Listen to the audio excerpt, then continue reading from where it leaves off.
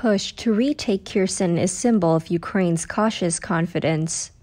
Ukraine declared this week it had begun a counteroffensive aiming to retake Kherson, the one city Russia holds west of the Dnieper River, prompting a fog of uncertainties to descend on how the effort was progressing, never mind whether it could succeed.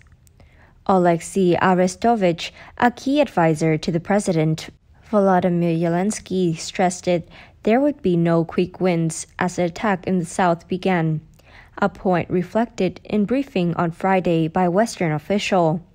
Speaking on condition of anonymity, the official said Ukraine has pushed back the Russian defenders in several places, but insists it was too soon to name villages taken or distance gained while fighting was going on. The caution may be realistic, but it is also telling this is not in any sense a bizarre case or a broad front attack, but rather a localized effort to strike at the most obvious strategic vulnerability in the Russian front line, and try to demonstrate that Ukraine can drive the Russian back in place before winter sets in. It is a struggle about Kiev's ability to act proactively as much as it is about recapturing the occupied city itself. The fact that Ukraine can mount it, has decided to mount it, is, as you know, very significant and shows a degree of confidence which is encouraging, one official added, arguing in effect that any switch or offensive from defensive on Kiev's part has to be considered significant, given what it has withstood so far.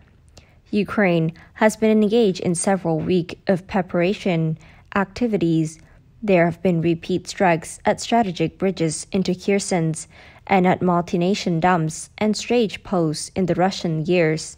East Dnieper, in occupied Kherson, and even in Crimea, using mixture of Western supplies HIMARS and M270 rocket artillery, and daring behind the lines raid.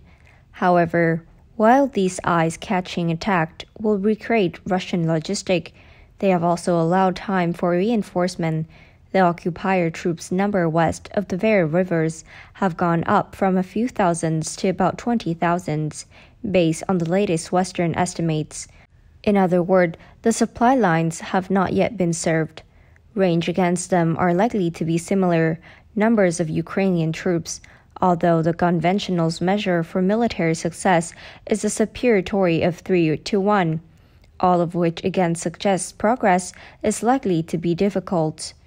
We are advancing in some areas and being battered in others, one wounded Ukrainian soldier told the Wall Street Journal from a hospital this week.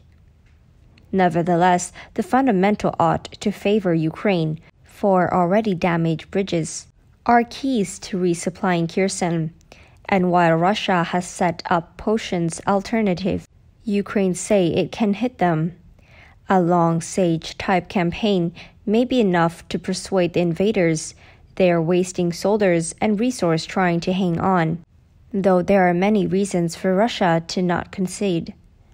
It is obvious that the stake is if Russia can hold on, the Kremlin will feel it is a strong place to consolidate all the gains it has made across Ukraine through its enforced Russification and shame referendums. The Kremlin will also feel it has damaged Kiev's political reputation in the progress. Moscow wants the West to feel supplying Ukraine with modern weapons is not working, and for Ukraine's population to tire of the fighting. That's it for today. Thank you and goodbye.